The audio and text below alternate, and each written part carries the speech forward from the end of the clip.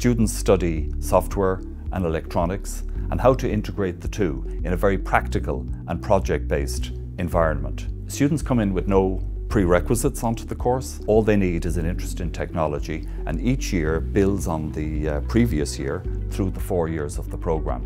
Students will learn all about the high technology industries, things like the internet, artificial intelligence, mobile technologies, electric vehicles, self-driving vehicles, drones, all about how to design the sustainable world. Work placement is from January to August in 3rd year, and it enables our students to go out and get practical experience and to apply all of their skills in industry.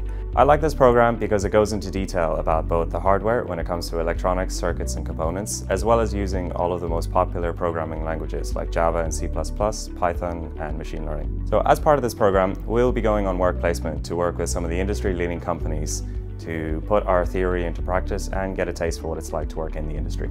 Some of the skills that I've learned includes hardware when it comes to electrical theory, designing circuits and hardware systems, as well as software with Java and C++, building web applications and integrating the two into comprehensive projects.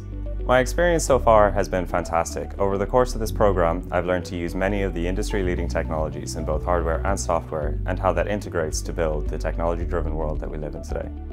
I really enjoyed most aspects of the programme. Obviously there was modules I enjoyed more than others. I really enjoyed the fact that the groups were small and it made sure that students didn't slip through the cracks. The lecturers were always accessible, that you could knock on their door. The programmes were slightly unique as they have a mixture of hardware and software, and I didn't realise how beneficial this was until I started working in industry. I did my work placement in Intel and I was lucky to be offered a graduate position on completing my studies. I'd recommend the course for many different reasons. The area is crying out for engineers with the qualifications that you would get from ATU. One of the things that a manager in a company I know, they says, what are you looking for your interns?